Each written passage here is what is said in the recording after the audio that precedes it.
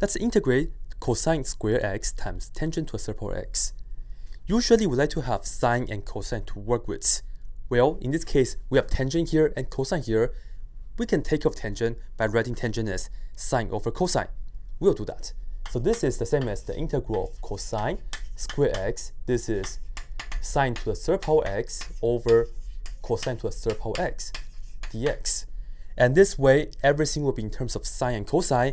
And then even better, I can cancel two of this, so this becomes the first power on the bottom. In other words, this is the integral of sine to the third power x over cosine to the first power x dx. The trick is I'm going to break this apart as sine squared times sine. So let's look at what good does that do for us. Sine squared x times sine x over cosine x dx. Okay? Because once you have the even power sine squared, I can use an identity. I would like to produce cosine right here. This is the same as 1 minus cosine squared. So that would be the same as the integral 1 minus cosine square x. That's for the sine square. And then we still have the sine right here over cosine x dx. Okay? And now, as you can see, we have a lot of cosine here, and then we have a sine x on the numerator. We can use a u substitution. We can let u equals to cosine x, and then that will give us du will be negative sine x dx. So in other words, dx will be du over negative sine x. Okay? So here, I can look at this integral as this.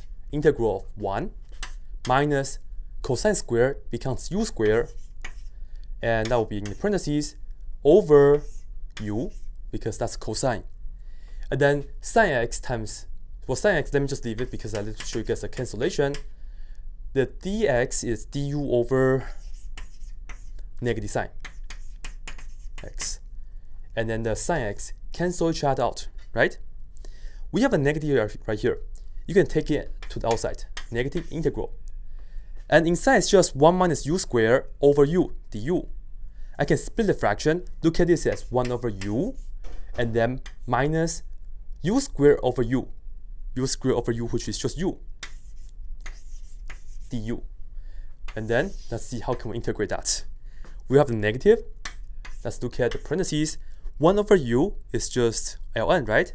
So ln, absolute value of u, and then this is just going to be stay inside the integral, which is still minus u squared over 2.